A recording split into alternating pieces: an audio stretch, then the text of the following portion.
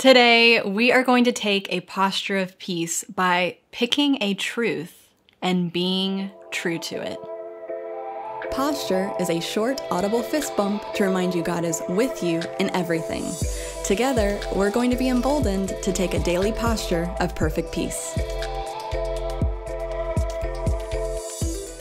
In Psalm 91, verses 1 and 2, it says, "He who dwells in the shelter of the Most High will abide in the shadow of the Almighty. I will say to the Lord, my refuge and my fortress, my God in whom I trust." Over the years, I have been blessed with so many key mentorships and friendships.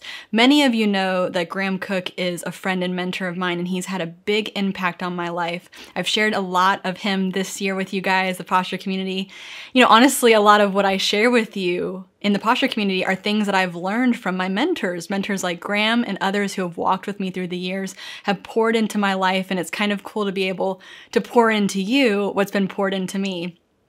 Earlier this week, in episode 136, I talked about the practical side of peace and about keeping our minds stayed on God. And so I want to continue that conversation today by sharing something that I've learned from Graham. It's practical, it's simple, yet it has had a profound effect on my life, especially in chaotic situations. And that is this: pick a truth and be true to it. The best truths are what God says about himself because he's unchanging. So we never have to wonder or doubt his nature. We can always rest secure in who God is. Everything else changes, right? People change, we change, circumstances change, but God remains unchanging. In Numbers 23:19, it says that God is not a human that he should lie or change his mind. In Malachi 3:6, God says, "I am the Lord, I do not change."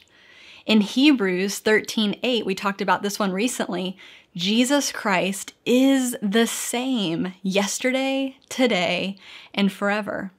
And in James 1:17, it says, "Every good and perfect gift is from above, coming down from the Father of the heavenly lights, who does not change like shifting shadows." So you can find a truth about who the Lord is and take hold of that truth. Become true to it in terms of how you pray, how you seek him, how you worship, how you rejoice, how you think and speak. And in that process and in that practice of becoming true to the truth, you become as unchanging as God is because you become constant and consistent in the truth. This is what I did with the promise of peace. When I was in the chokehold of anxiety and panic, I know I've shared my testimony here before, having numerous anxiety, panic attacks, chronic stress began affecting every part of me, mentally, emotionally, physically. During that time, I got a lot of advice and information.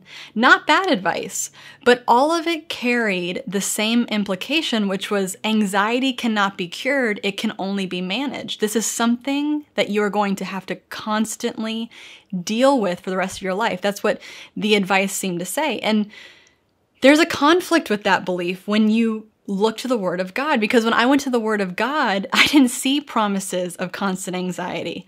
I saw promises for constant peace, even in the midst of troubling circumstances.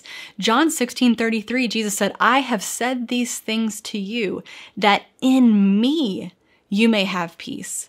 In John 47:27, Jesus said, "My peace I give to you.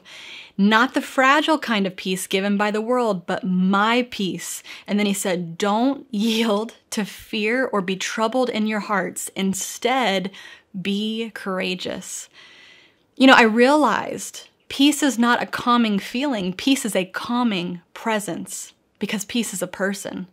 Jesus is our Prince of Peace, and he never changes, and he never leaves us nor forsakes us. So I always have peace. You always have peace. Therefore, peace is always possible no matter what situation I face. because of who God is, because of who God says he is. So I began to trust the truth, to practice it, to live in it, to rejoice in it, to speak it, to think it, and to become it. And so I encourage you today, find a truth today. Pick a truth of who God says he is, faithful, loving, kind, gentle, and be true to it. This will build in you a holy dependency on the Lord, and this is how we abide in him. The promise of perfect peace is found in Isaiah 26:3. In Hebrew, it is shalom, shalom, meaning complete wholeness, nothing missing, nothing broken. This is who you are in Jesus, because of Jesus. You are a living testimony of Jesus' ultimate win. With every step you take today, you're putting Jesus' victory on display and Satan's defeat on replay.